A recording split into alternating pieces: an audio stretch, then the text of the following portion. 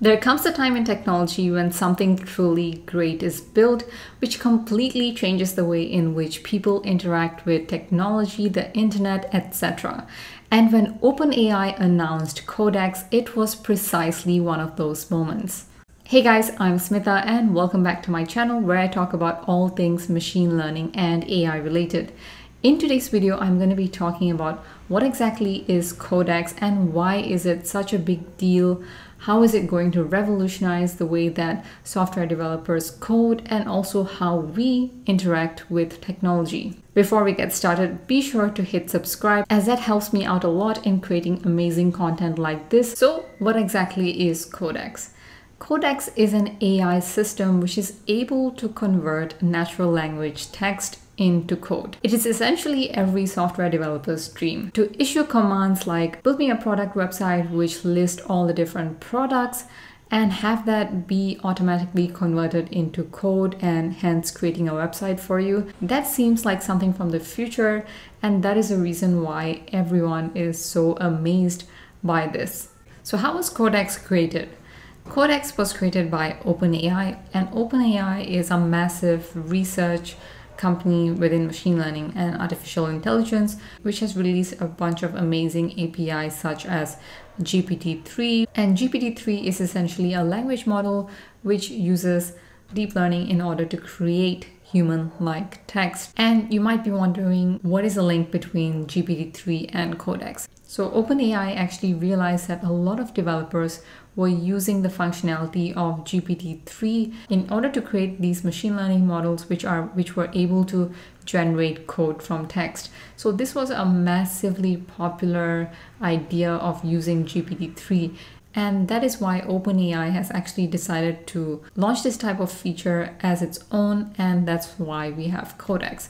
To build something like Codex, the training data involved includes things like natural language and also billions of lines of code taken from GitHub and also other publicly available sources. The programming language that Codex is most capable of writing in is Python, but it's also really good in JavaScript, Go, Perl, PHP, Ruby, Swift, and TypeScript, and also even Shell. So that's about 11 different programming languages that Codex can actually code in. Let's take a look at a short demo of what Codex is capable of. So in this demo, Codex is actually being used in order to create a space game. Starting off with copying the address of this rocket image and then actually pasting it onto Codex. Notice how Codex automatically creates a variable called rocket ship and assigns that file, that image of the rocket ship, to that variable. Even with a command like make it be smallish, which is absolutely so vague, but Codex still manages to actually understand what the user is saying by make it be smallish, and is able to actually change the width and height of the rocket ship to a much smaller size, as you guys can see by the code right here. So right here, animate the rocket ship horizontally, bouncing off the left and right walls.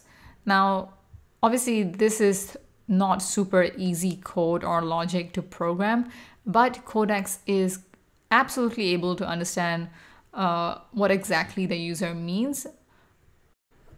Okay, so this is a pretty interesting command. When the rocket is clicked, temporarily display some text saying firing thrusters in white on the current location and temporarily speed up by 4 times for a quarter of a second. Now, those are a lot of commands in one sentence, and let's see what Codex does. Pretty good, it has managed to execute all of those commands. Just like before, how the rocket ship was added, similarly, an image of an asteroid is also being added. Let's skip to the end of the game so you guys get a kind of an idea of how this game is actually being played. So this is the game actually being played where you're supposed to basically escape the asteroids and avoid collision. So as you can see, although this is a very simple game, but to explain the game logic in sentences, that still takes up quite a lot of problem solving and obviously breaking down such a game into simple commands for Codex to actually comprehend what we are saying and then hence turning that into code. I think it's absolutely amazing that something like this is possible with Codex, and we can only imagine what many other developers and other people are going to be creating with something like Codex. I think we can definitely expect to see a lot more cool and interesting things, and of course very useful solutions come out with something like Codex, because now even if you don't know how to code, you can use technology like Codex or something similar, which is able to translate, which is able to transform commands in text into code, and also able to understand the logic behind what you're asking and transform that into code. I think that's an absolutely big thing, and we can definitely expect to see a lot more people who don't know how to code get involved and actually create really amazing things. If you guys want to watch the full demo of how this game is built from start to finish and what sort of instructions were actually being used, I'm going to leave a link for this demo in the description box below so you guys can actually check that out. So after watching this incredible demo, I'm sure a lot of you guys are interested in trying out Codex. So you can do that on the actual website. There is actually a wait list. So OpenAI is inviting businesses and also developers to try out Codex. So you can get a chance to try out Codex by actually joining the waitlist right here on their website. Just by looking at how Codex has been used to build a simple game like this, just with a bunch of commands written in plain English, it's absolutely amazing to imagine what sort of things we can actually expect from Codex. When something like this is actually released, people often wonder, is this the end of software developers? Do we even need software developers anymore? And the answer to that is absolutely we do.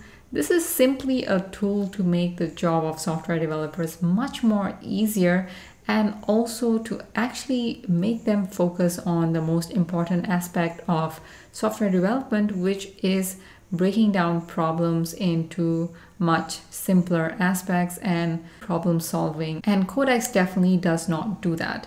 You still need software developers who are extremely skilled at problem solving, who are able to break down these problems. And so Codex can help to actually solve those very, very simple problems which have been broken down.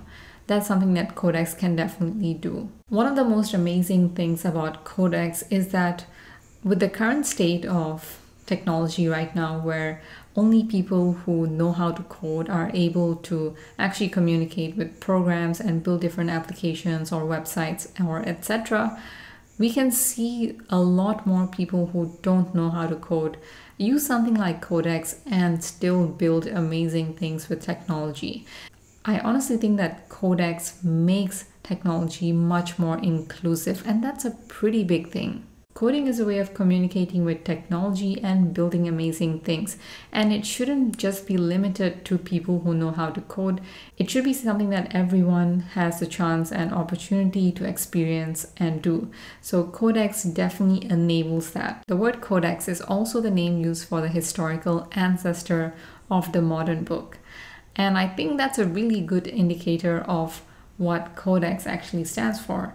It's the first of its kind, but it's definitely going to revolutionize the way that we interact with technology, and we can definitely expect to see many more applications and many more AI-based applications which focus on text-to-code functionality just like this in the future. So guys, I hope this video was helpful in explaining what exactly is Codex and why is it such a big deal. If you like this video, be sure to subscribe and hit like, and comment down below what exactly you guys thought about the video, and do you plan on using Codex in the future. Thank you guys for watching, and see you in my next video.